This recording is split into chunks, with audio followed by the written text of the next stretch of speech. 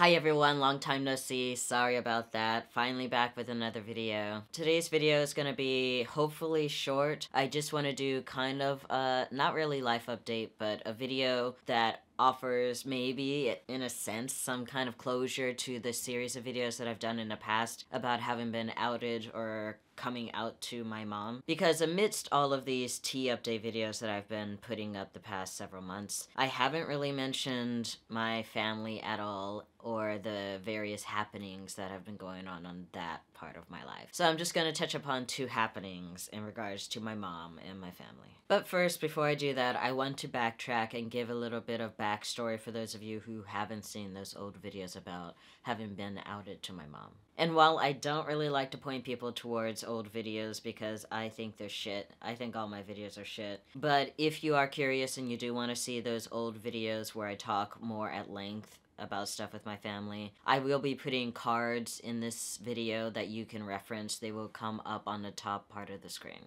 Anyways, long story short, in 2014, my Christian minister of a mom stumbled upon my YouTube channel, this YouTube channel, and proceeded to watch all of the videos that were on this channel at that point. Anyways, needless to say that her head kind of imploded and shit happened. She was not understanding, she was not accepting, she was not anything except for very frustrating and offensive. And it's been 4 long years of touch and go conversations, arguments, etc., to the point where I became and am very skeptical that she is ever going to fully understand or accept my gender or my sexuality, but especially my gender. Obviously, 4 years worth of happenings cannot be summarized so briefly, but that is the gist of the happenings and my current relationship with my mom. Although, to be fair, over the past year or so, she has tried to be more supportive, and by that I mean she has tried to be as supportive as she could without compromising on her own beliefs, which obviously means that she is not entirely supportive, but yeah.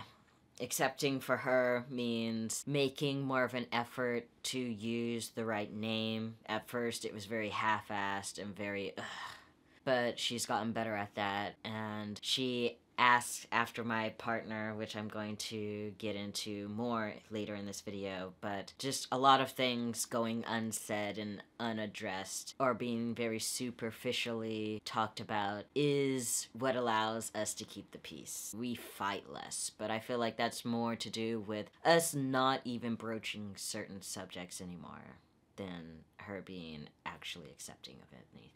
This past December, I went home for Christmas, and some things were said that did nothing but renew my determination not to ever tell my mom that I had every intention of starting tea once I got back to Japan. And I did just that. I came back to Japan and started testosterone a week or 2 later. And I never said anything about it to her, even though it was inevitable, obviously, that she would take notice of some things and, you know, I couldn't hide it forever. But I didn't give a damn. She could find out however she found out. Well, around the 4-month mark, she found out because my sister, who suddenly has taken an interest in my channel this past year and who is probably watching this, hello, my sister let it slip that I was on testosterone. And of course that was awkward, but I still couldn't care less. I was just annoyed, if anything. That first conversation when she first confronted me about being on T was, yeah. You can imagine. I'll leave most of that up to your imagination. It was not fun. But the most awkward thing to come out of that conversation was that she made it perfectly clear that because she disapproved of what I was doing, she wanted nothing to do with me being on T financially.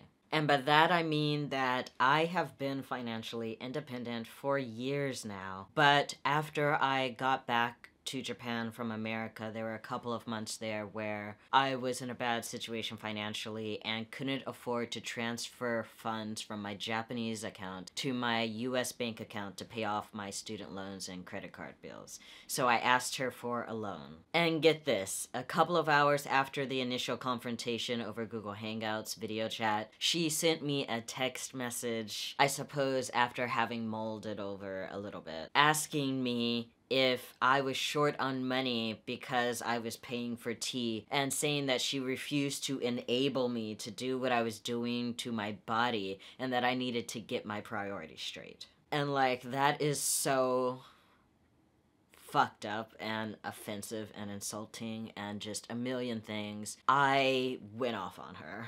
I went off on her, and we haven't really talked about tea at all since. Which is fine with me. I couldn't care less. I never wanted to have the conversation of tea with her to begin with. As far as I'm concerned, she can deal with it on her own in silence if she so chooses. She has Google, she has the internet. If she has questions, she can come to me respectfully, without the fucking judgment and disapproval and bullshit. But she has yet to do that, and I'm fine with that. Whatever. She has access to this channel. She can watch this video and see me talking shit, whatever. Hi, Mom, if you are watching this. Me being on testosterone is yet another subject to add to the list of subjects of things that we just don't talk about. Because as long as I'm here in Japan, very far away, not actively in her life, she can forget about things. Just put it out of her mind, which...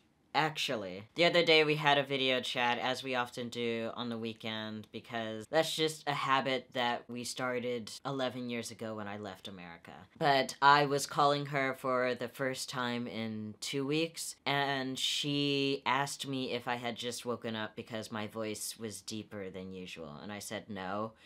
And she looked puzzled for a second until, you know, awkward silence as she realized why my voice is deeper. And yeah, awkward silence was awkward. So I just continued on the conversation with asking her how she was, and it went on from there. We did not talk about it, no words were said, just silence, move on. That pretty much sums up me and Mom and tea, among other various topics. We don't talk about it. So yeah, apart from tea, things have more or less been okay. I mentioned in my last video that I have a partner now, and I have had a partner for 8 months. Just really haven't mentioned it on here yet. I'm getting to that. Well, my partner, who lives in the States, came and stayed with me for 5 weeks, so that's why I was MIA for the past month or so, on YouTube and on other social media, Tumblr included. Sorry about that, but really not sorry. Given my aforementioned zero fucks to give about what Mom thinks attitude, you can imagine that I also have zero fucks to give about my mom finding out about my relationship. But at the same time, I also refuse to bend over backwards or go out of my way to keep something or someone a secret, so yeah. I told my fam about my partner and about them coming to stay with me for over a month. Of course, the first thing that my mom and sister wanted to know was, were they a he or a she? Why was I using they? But at the same time, since I referred to them as my partner, they, especially my mom, did what people tend to do, which is when you don't say that you have a boyfriend as an AFAB person. If you say partner, then it's assumed that your partner is a woman. As such, my mom's reaction to me having a partner was very lukewarm. She literally said nothing. There was just awkward silences every time I casually dropped mention of my partner into a conversation with her. It was, I want to say, like 2 or 3 video calls of having casually dropped the fact that I have a partner into the conversation before she actually asked after them. And yeah, awkward, but whatever. I expected no less. After poking my mom about her lack of anything in regards to the information that I was trying to tell her, Mom eventually started asking after my partner, and things are okay. We haven't had an in-depth talk about it. In fact, at one point, my sister asked to see a picture of my partner, and my sister has been the most supportive of anyone in my family. My sister is awesome, aside from, you know, outing me and stuff. Hi, don't do that.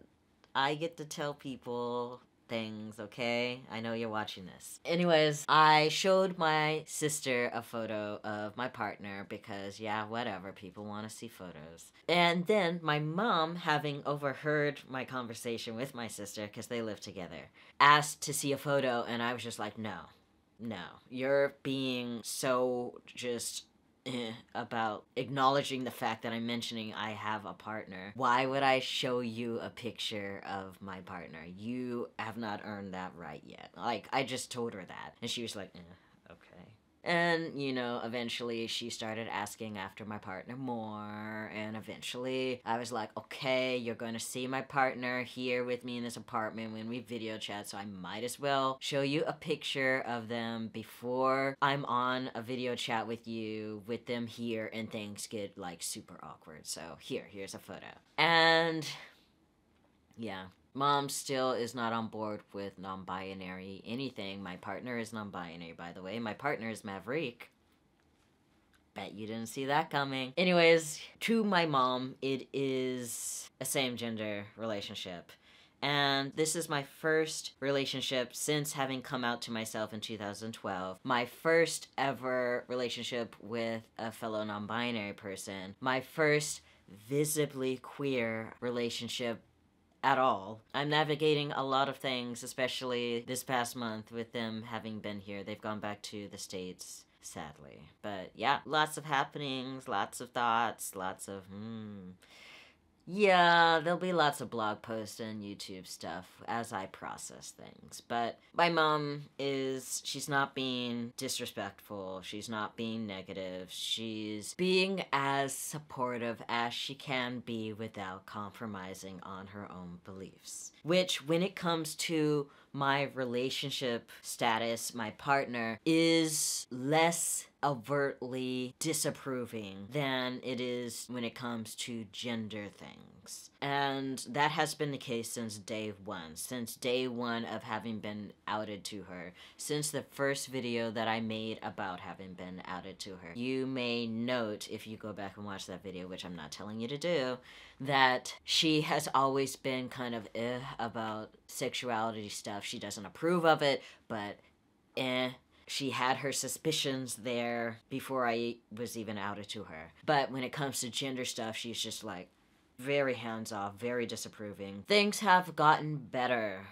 And that's that's the thing that I want to end this video on. I know that I am not the only person in a situation like this with an unsupportive parent or unsupportive parents who may be calling themselves being supportive, blah, blah, blah, but they're really not. Or they just flat out were not supportive at all, but they've made a little progress. Maybe even just a little bit. But it's taken time. And a few years back, there was that whole It Gets Better campaign and stuff. And for some people, it does really get better. It does. For others, it never gets better in terms of family never being accepting, and sometimes you just have to cut off that family. And for yet others of us, things do get better to a point. But sometimes that getting better is not so much the other person suddenly becoming more accepting and supportive. Sometimes they make a little progress, maybe, but the biggest reason why it gets better is because you finally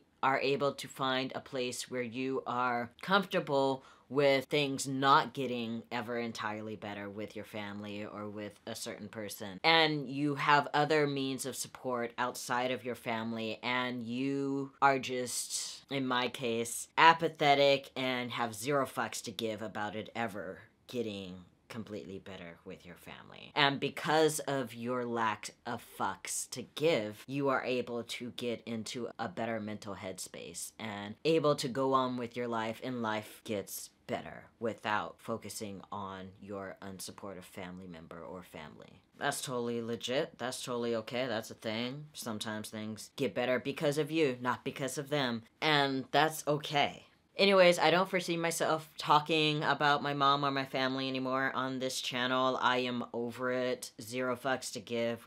Whatever. I mean, if something monumental happens, I'll throw mention of it out there. But thank you for listening to me rant on and on and on about stuff that ain't that interesting. And yeah, I appreciate you watching. I am procrastinating my tea update video so hard because of reasons, but that's probably gonna be the next video. So, I'll see you next time. Bye. Calcife should have his own channel, or at least I should update his Instagram. He would easily get so many more followers than me. Wouldn't you, Calcife? Yeah, you totally would.